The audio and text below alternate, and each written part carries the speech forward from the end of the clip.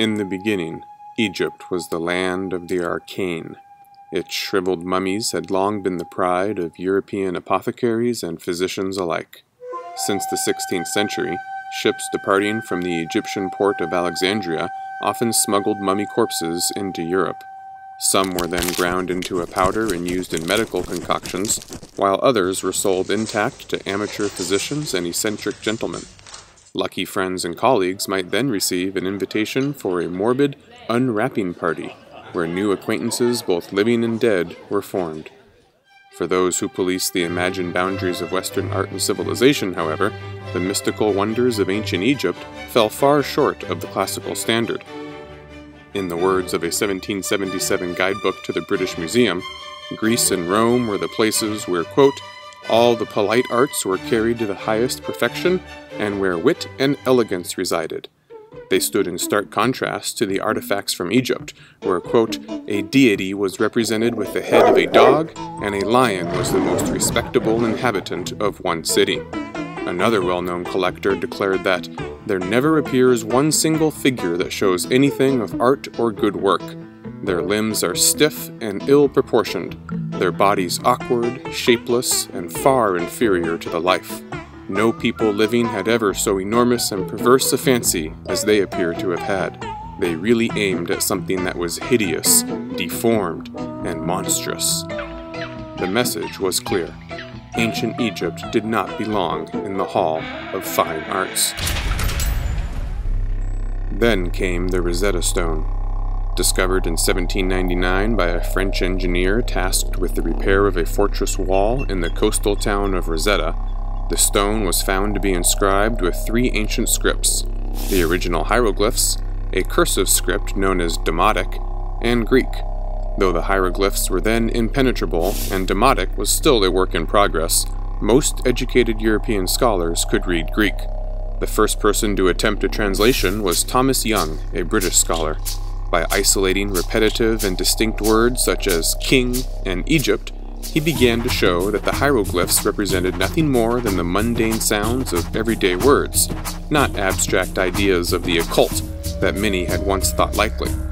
For Young, however, this breakthrough was sullied by the realization that the words of the pharaohs were still a product of their time and place. All the inscriptions on temples and the manuscripts found with mummies, he said, appear to relate to their ridiculous rites and ceremonies. I see nothing that looks like history.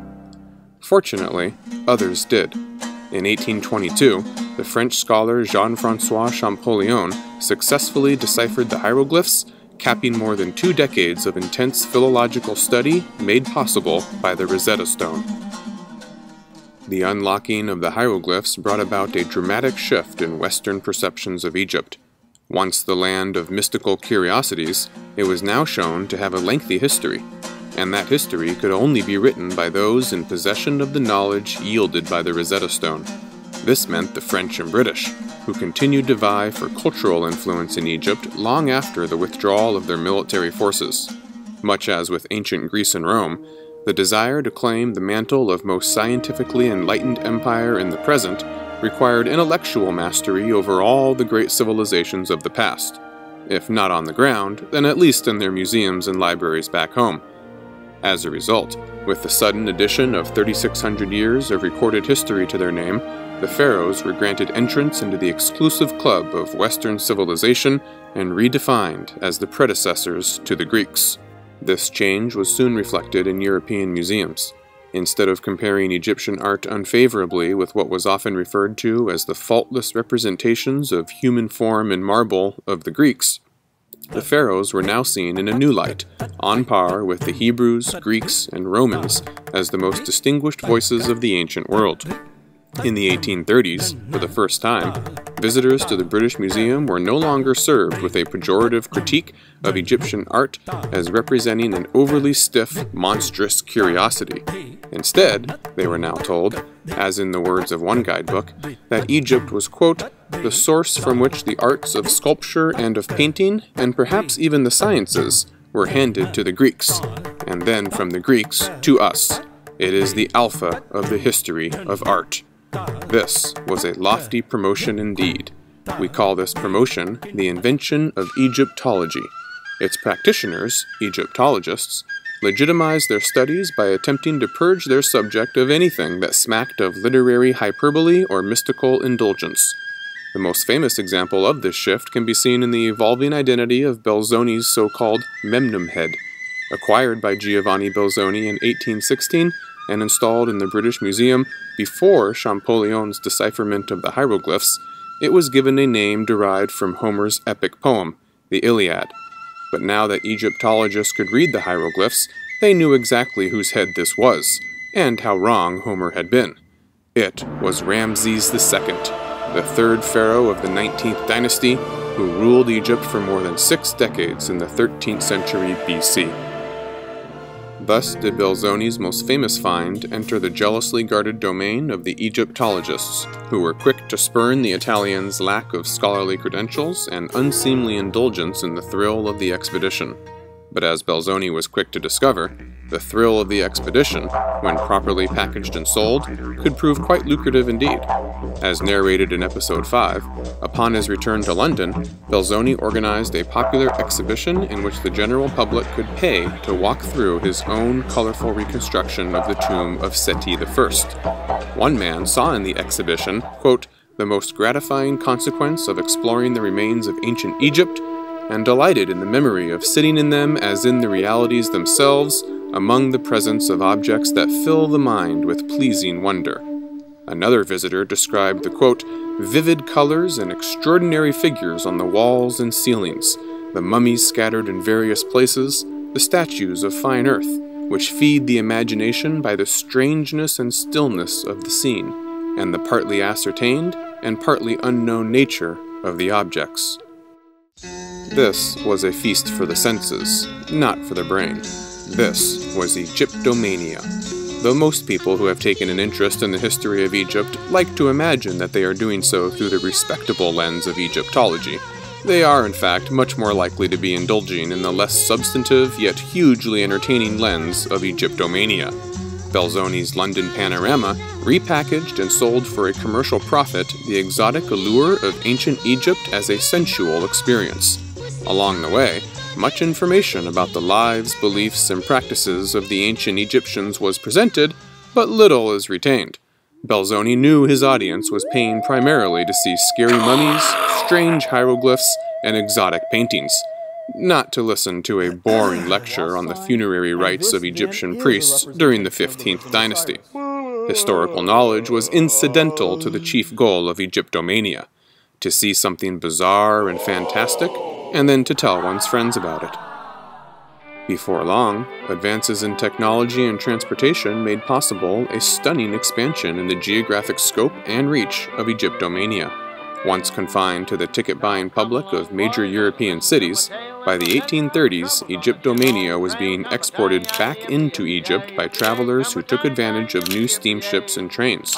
Where it once took more than a month for wealthy travelers on the Grand Tour to cross from the southern coast of France to the northern coast of Egypt, a growing demographic of somewhat more modest means could now travel all the way from London to Cairo in just 15 days. This growing influx of travelers facilitated the construction of an extensive tourist infrastructure in Egypt. Hotels, guides, boats, and servants could all be hired through tourist agencies that catered exclusively to Western clients. With such expendable income came a marked imbalance in relations between the tourists and Egyptians. As late as 1821, Belzoni still felt compelled to dress in the garb of local Muslims and shelter his wife from the public gaze. Just 10 years later, however, Western tourists felt completely at ease in dressing exactly as they might back home, with little expectation that they would have to brave the discomfort of local society and its customs. The near-simultaneous creation of Egyptology and Egyptomania introduced an awkward and at times uncomfortable dynamic between foreigners and the modern-day Egyptians among whom they traveled and interacted. For the two sides could not have subscribed to a collection of aesthetic and ideological priorities that were more at odds with one another. Westerners viewed Egypt almost exclusively through the lens of its pharaonic past, be it in the form of elite narratives of Western civilization peddled by Egyptologists, or through the enduring appeal of an exotic funhouse made respectable by the commercial packaging of Egyptomania. But for most Egyptians, the civilization of the pharaohs was viewed as little more than a pagan preamble to the Age of Islam, a topic we will treat more in depth in episode 11. Furthermore, most Egyptians did not identify in any meaningful way with the age of the pharaohs, whose people spoke, dressed, wrote, and worshipped in ways regarded with indifference at best and outright hostility at worst. It is thus little wonder that most Egyptians felt no compunction about reusing ancient monuments for fertilizer or as free construction material for new buildings, much as the Rosetta Stone had been used. And yet if they wanted to profit from the new infusion of money brought into their country by Egyptology and Egyptomania, they could do so only by means of the preservation and repackaging of these sites as tourist and scholarly commodities, with themselves as middlemen. But what about the Ottoman elites? Unlike their subjects, the rulers of Cairo and Constantinople were burdened not only with the awkward cultural and economic considerations, but also with the high-stakes arena of international politics as well. How would they respond to the rise of Egyptology and Egyptomania, both of which depended upon access to their realms, yet consistently portrayed the modern-day descendants of those realms as unworthy of their glorious pasts? Please join us next time as we explore the role of the Sultan and the Pasha in Episode 7 of Indiana Jones in History.